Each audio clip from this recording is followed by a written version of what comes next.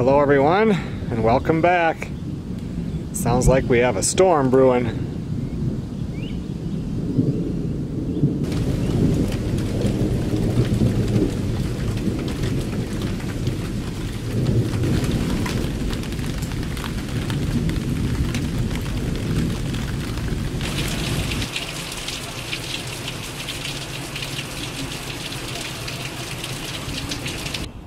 Well, that first storm came through. It got really windy for a while.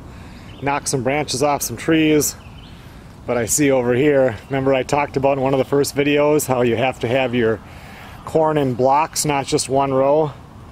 You can even see here where it just, part of it. I mean, I'll push all this back up tomorrow and it should be fine. I don't see any of them that are laying totally flat.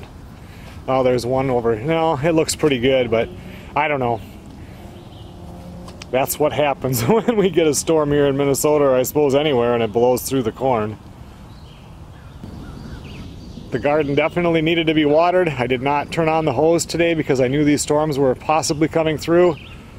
And lucky I didn't, because more than an inch of water got dropped in just that one part of that storm that came through.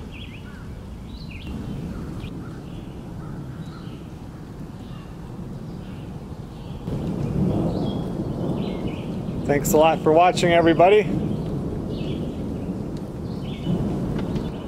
I will see you guys on the next video.